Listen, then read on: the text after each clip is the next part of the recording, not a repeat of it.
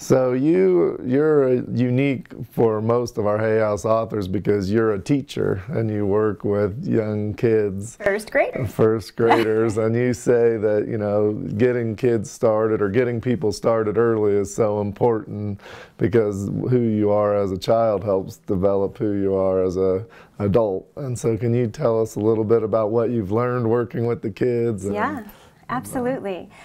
First of all, I work in a public school. And when I tell people what I do in my classroom, they always say to me, how do you get away with that?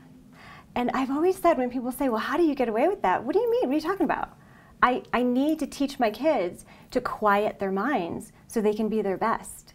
And in today's society, we are struggling so terribly in American education because we have all of these rules and testing and data collection, and we're not looking at the whole child. So now our children are feeling the stress that the adults feel, and they need to learn how to quiet their minds because they're not allowed to be kids anymore. And what do you teach them in your class? Oh, if you ever walked into my classroom, so first of all, when you walk into my classroom, there's always low lighting. I don't like fluorescent lights. It doesn't do anything for their energy that's good. So we have low lighting, and we have aromatherapy all the time and soft music.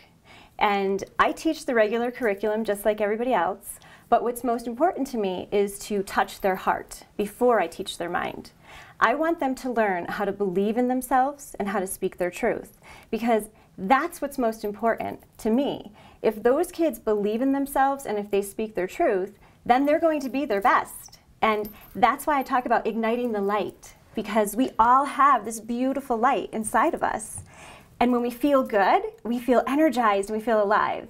And when we feel dim, we don't feel that. You know, we feel self-conscious and we worry about things and we might feel a little depressed. And I was seeing that in kids at a young age, and I said, whoa, there's too much of this pressure being put on little kids. So we teach yoga, meditation, affirmations, mirror work. I do everything that Hay House teaches in my classroom. Yeah. Louise would be so proud. Right. In addition to the math and reading or whatever. Yeah, that's just the other stuff. Right. Yeah. And how long have you been teaching for? I have been teaching a little over 15 years now. And my practices in the classroom, the yoga, the meditation, and all of that really came about 10 years ago. And it was because I started shifting in my life. I started to feel that I needed to find myself.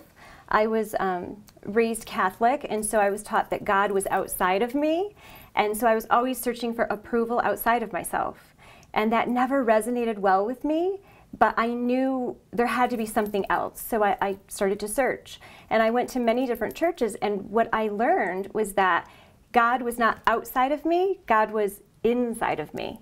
And so once I learned that I had this light inside of me, I started to develop skills. So meditation, yoga, journaling, looking in the mirror and saying positive things. That's such a hard concept for people to understand. You know, I teach adults and children, and even the kids have a hard time with that in the beginning of the year. I know, like, people think that kids are so confident, but when I sit them in a circle and I say, we're going to look in a mirror and we're going to say a positive compliment to ourselves, some of them really, they shrink back.